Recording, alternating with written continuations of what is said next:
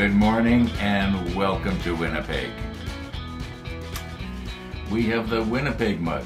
Yes, how appropriate. Okay, and it is a beautiful day here. Little on the cool side. I was outside a little while ago.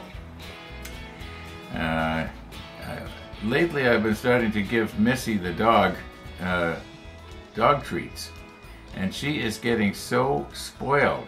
It used to be that she used to just come to me and was satisfied with, you know, just a little tickle and a little scratch, and now she's looking around. Where is it? Where is it? And usually I'll keep it in my pocket. And she knows. Anyway, it's funny how dogs are so smart. She's only about 2 years old. Anyway, what are we doing here? Okay, yesterday we painted these and we painted this, and today we're going to get the piece of photo etch that goes on the top of here, and hopefully something else. I don't know if we're going to be gluing parts down, like putting modules together here. If you'll notice here, the first part of step 40, it wants us to drop some of these larger pieces down. I suppose we could, and then, although it might be, maybe it might be easier to deal with the railings and the ladders first, and then drop those large pieces down, because that's just basically one operation. And yeah, I think what I'm going to do is I'm going to work on the railing and the you know, the B11 or whatever it is. Where's my glasses?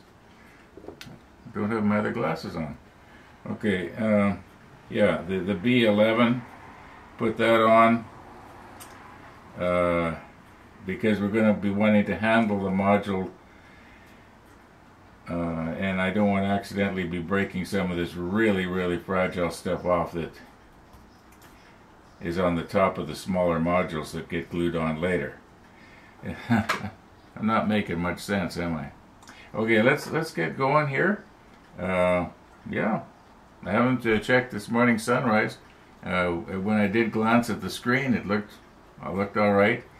I don't know if we got anybody coming across the bridge or not, but we'll see how it goes. That's not important. This is important. Let's get at it. Yeah. If the weather's nice this afternoon, I want to do that odometer check. I was just trying to. One of the viewers made a comment about how do you say odometer, odometer, odometer. I'm not sure what we say here in Canada. It's a word you don't use very often. Okay, if somebody says, how many miles are on your car? Like, you know, that's a common term here in North America. How many miles are on your car? Okay, I got curious. What is the mileage on my car? And obviously I'm sitting in it right now, but it appears that in order to read the display, we're going to have to turn the key on. Now we don't say kilometerage, we say mileage, and yet everything's going to be in kilometers. I wonder, what do they say in countries like in the UK? Like, if you wanted to, would you say mileage? Or anyway, let's turn the key on and see what it says.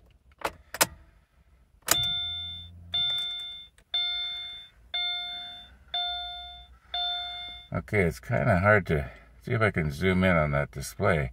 I've never done this before, so.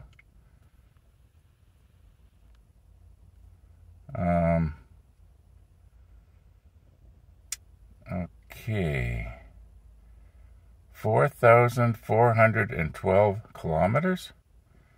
Yeah, that's all I've got. 4,000. Okay, so to figure out the mileage, I guess you divide it by 1.6, and that'll give you how many miles are on my car.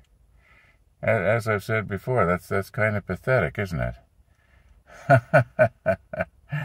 Okay, let's get back to the model table. Yeah, well, check the odometer. Yeah, I think it's odometer. Odometer.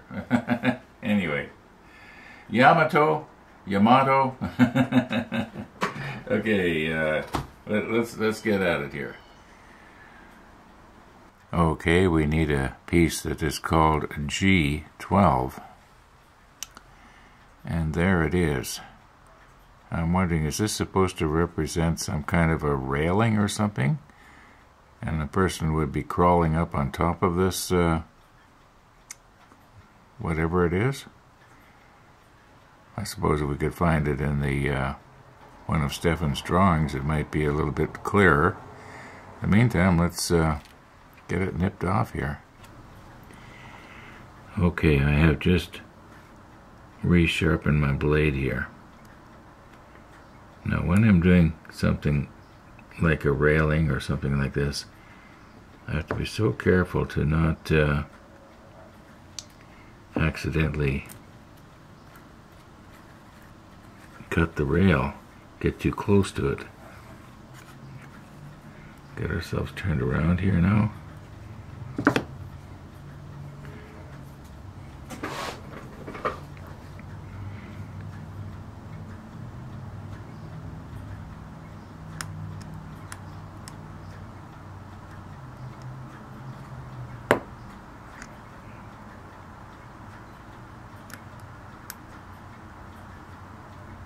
Ooh, I'm wondering, was I too close maybe there?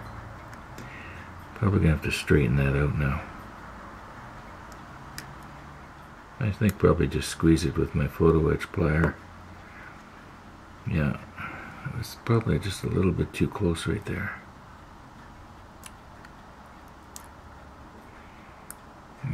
Okay. Yeah, I think that's supposed to be a railing, but I'm not sure. Now you're going to recognize the fact that we are on Andy's photo etch bender right now.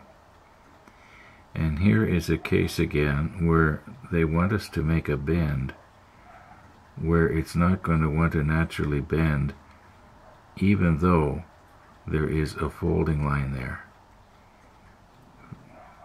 Okay, because what's going to happen, alright, is that let's say we want to bend at this line right here where the point is touching, and this half is going to want to, we're going to want to fold up, or maybe even fold it down. It doesn't matter. But what is going to happen is that instead of bending right at the line, and this half goes, you know, bends, and the other half stays fastened in the bender, it's going to bend right here. Whoops. Well, that didn't work out as planned, did it? Okay, I probably have this the wrong way around to what I had it before. Okay, I guess you get the idea. It's going to bend right here instead of at the folding line, because the resistance is going to be far less right here and here than it is through this entire area, even though they have, you know, put a folding line here. So this is where a person needs an extremely sharp bending tool of some kind, where the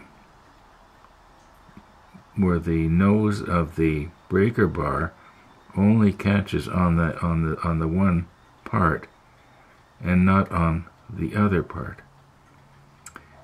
And I just can never get these. I've run into this situation a few times already, and it always gives me a problem. So anyway, we'll stick this in here, and we'll I guess the thing to do will be to turn it around, and we'll fold the square part up.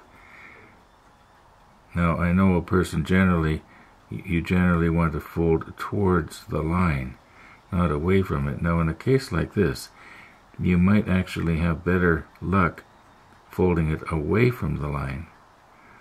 There will be less binding going on when this part comes up against this part, or this part comes up against this part. I hope you understand what I'm trying to say here. Yeah, maybe I'll try and fold it away from the line, even though that's the way we normally don't do it. Okay, what I've done now is I've turned this thing over so that the folding lines are sort of out of sight. So I kind of have to guess where we're going to put it here, and we're going to fold this one first. Now, did I say that this area here was the base? Actually, this will be the base of whatever it is we're making here, and this is going to be one of the rails that's going to get folded up.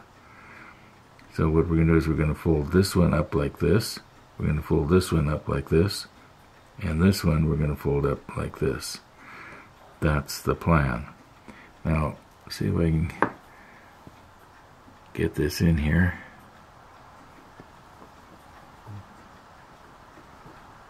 Okay, now how does that look? So let me check the monitor. Oh, it's obviously got to come out just a little bit here. Sorry about getting my fingers in your way there. Pull this out, get it straight. I wonder if there's something else I could use to manipulate this with. Now, how does that look? Well, I think we're probably about as good as we're going to be able to get it here. Let's see what happens if I put the razor blade underneath. I'm using an old straight razor blade instead of the other thing that I usually use. There we go. Okay, now is it going to bend at the line, or is it going to give me a hard time here? I'm having a hard time holding onto the razor blade. Okay, it's going to go out of sight on you, but when we pull it out, we'll know if we got it. Okay, it's at right angles now. Okay, let's just pull it out and see what it looks like. Does it bend where it was supposed to, or didn't it? No, it didn't. It didn't bend where it was supposed to. Okay. Yeah, it just will not fold at the folding line. It just can't do it. So okay, now we're going to do the others. You know what? I think maybe I'll use the new Tamiya nipper or the new Tamiya folding plier, because I can probably get the nose of it just right on the edge there, and then fold this up. But I'm going to have to obviously do this off camera. Okay, I never did finish filing the edge of this down to make it sharper, but we'll see what we can do here.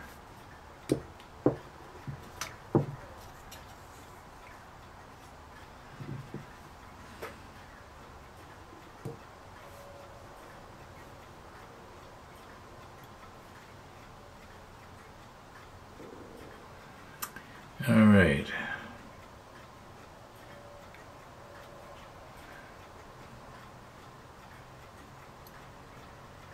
So I think the best way to come is hold it like this.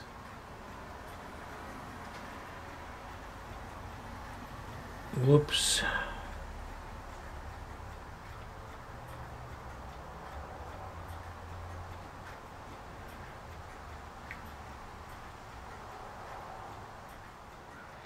Okay, now I actually can get the edge of this just in exactly the right place. The edge of the bender, that is. The problem is it won't bend at the folding line. I wonder if I could find something, if I could bend it against this maybe. Let's see if that will work. I know you can't see it. It must be frustrating for you. I wonder if I could, what would happen if I was to put it right on the edge of Andy's bender, you know, like this, and then fold in. That might actually work. And in that case, I could use the macro lens. you know, very carefully now. Let's get this back up on there. Oh, okay, we got it, more or less. Yeah, let's just, okay, I had to find a place in my tablecloth where there was already a hole, so, maybe I should just take that off for the time being. Well, that's not exactly the way I planned it, but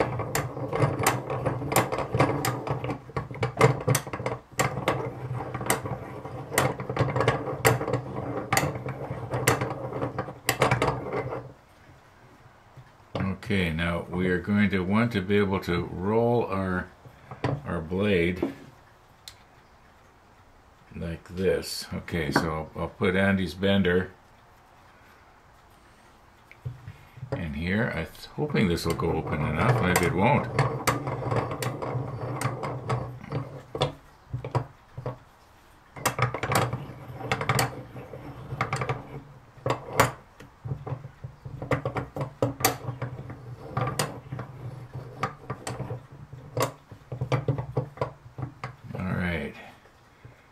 So we're going to want to roll it right on this edge here. We'll recompose in a moment here. I just wanted to get this so it's not going to move.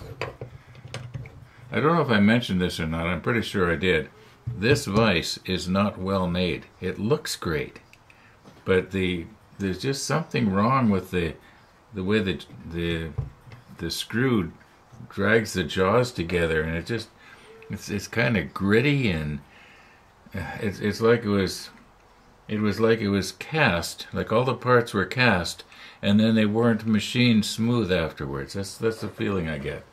Okay, that should work. I should be able to put enough force on there and get in nice and steady. Yeah, that all being well, that is. All right, let's get our little piece of photo etch here.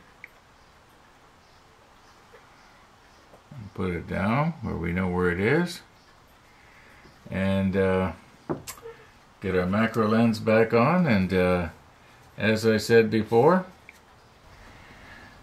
okay, I've had to move you up and around about 45 degrees here. Now the plan is to roll the photo etch plier over and press down against the Andy's bender here. I'm pressing down pretty hard. I'm realizing now that I'm moving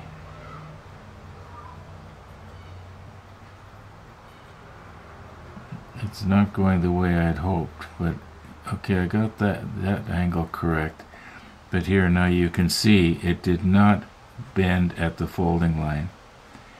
And now at arm's length, not only are you not going to see that it didn't bend at the folding line, you're probably not even going to see this little part. Okay, I'm going to just do the same on the other one now. So let me recompose here. I might have to re-angle my camera because I'm going to have to come in up here and bend it around this way. So I'm just going to refocus the camera here too. Yeah. Okay, let's just grab hold of this a little bit differently here now. I'm going to have to take it off camera and reposition it because the nose of the needle nose plier here has to be in just the right place. Okay, it's a good thing I can bleep out the dead spots here. I'm sort of folding away from myself here, so I can't really see too good what's going on.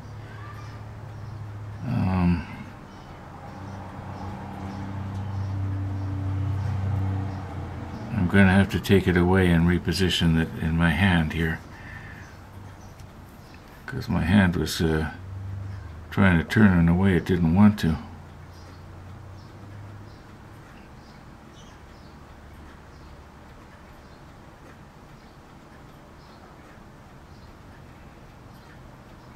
Okay. Did this one fold where it was supposed to? No, I don't think so. No, I don't think it did. No, it didn't. Okay, now we gotta push this up just a little bit here. I wonder if I should be soldering this together. Yeah, I wonder if I should... Sorry to be getting my fingers in your way there. Okay, this one here is a little bit too far in, isn't it? Pull it back out a bit. Okay, if I could get this one that I'm touching now to come just about half a millimeter. Like, I know a person has a feeling, well, why don't you just squeeze it together like this? Well, yeah, you could, except that it won't stay. Unless I was to maybe do it like this. What if I was to, whoops. Okay, grab hold of it. Sorry to be getting my fingers in your way all the time here, but...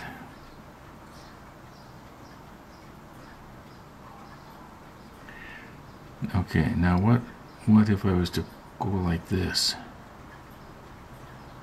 Will it stay together? I believe it will. I believe it will. Okay, now if I was to... Maybe I won't even bother soldering this connection. Maybe what I'll do is I'll use CA glue and just put a little CA just on that joint there, and use this. Where'd it go?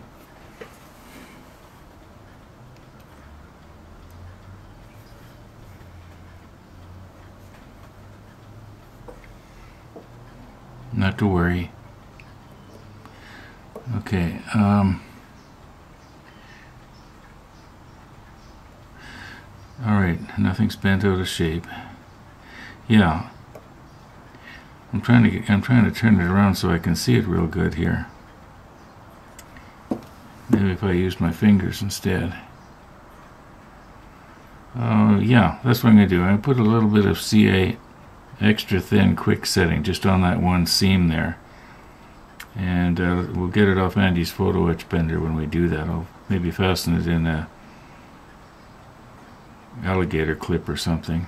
No, the alligator clip would be too strong for that. I'll use a self-locking plier.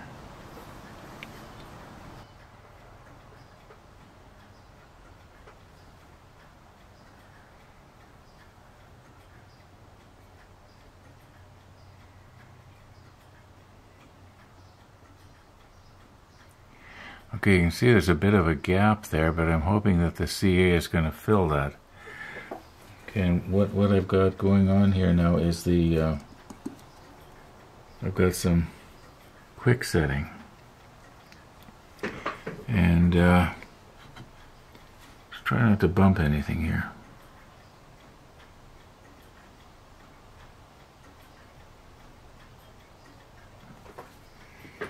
I'm wondering maybe if I should have used something a little bit thicker.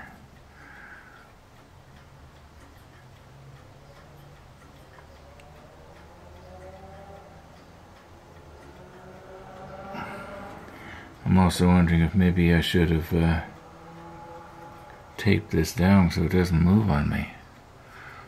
I just can't seem to... I can't get a blob of it on the end of my applicator.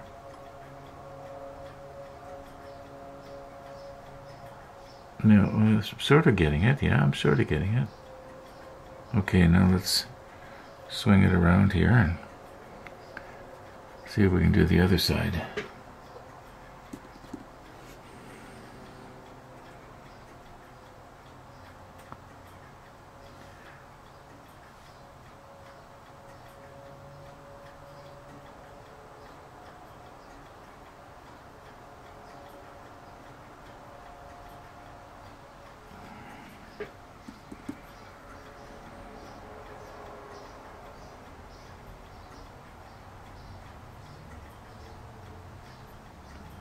Okay, I think we've got it. It's kind of hard to tell. You know, I'm looking at this other side now, and it almost looks like I've still got a gap there. Okay, you know what? I'm gonna have to use a thicker CA. That's just not closing the gap. And I'm probably gonna have to do this off camera.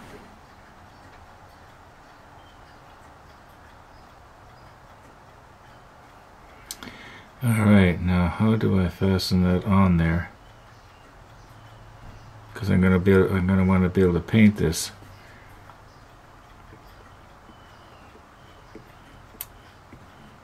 Maybe put some CA. Probably gonna have, the best thing might be to CA it down, just about right where it is, and then repaint the bottom part of it with the 19, and then maybe black on the railings up above. I'm pretty sure this is supposed to be a railing, and you would probably have a ladder maybe that would come up the back, and I can't think of what else this thing could be for. You know what? Let's see if we can find it in Stefan's book. Okay, I could not find any photos. It does not mean they don't exist. It's just I didn't see it. And I did actually look. Now, we are in the animation here. And we are at the beginning in 1943, 1944. Now, if you watch, we should be able to spot something right about here where the arrow is pointing. And yes, you sort of see something coming into view here. Okay? Just right there where I'm touching right now. But I'm not seeing any railings or anything like that. I mean, we're just too far back, unless later on we get a better shot of it. Okay, now it got covered. Whatever we're working on right now, it got covered up, and we're not going to see it. So let's just hope that possibly we're gonna let's just scrub through this a little bit here. Okay, here we go. Here we go. Are we going to go high enough? We should be. We need to look up here. Let me just see if I can stop this. Excuse me. Okay, this thing right here. That's sort of. It's in the right place, but it's. Okay, we are in the right place. But, okay, it's not showing any railings here. Once again, it got covered with a sort of a canopy thing. Okay, well, we tried, folks. We tried. It could be that Trumpeter thought there should be a railing up there, and they just put it there. Anyway, it doesn't matter. Let's carry on. Let's move on. We're not getting anywhere again today. Okay, so we have not definitively found out, in fact not even a little bit found out what this thing was. Okay, now I think I've got it about as square as I can get it on there. And being as we're going to be repainting the entire thing anyway,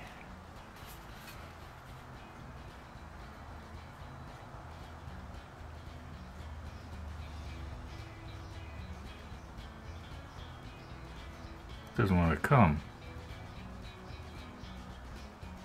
Okay, just let it flood around on there. Oh, for heaven's sakes. Okay, push stop. Okay.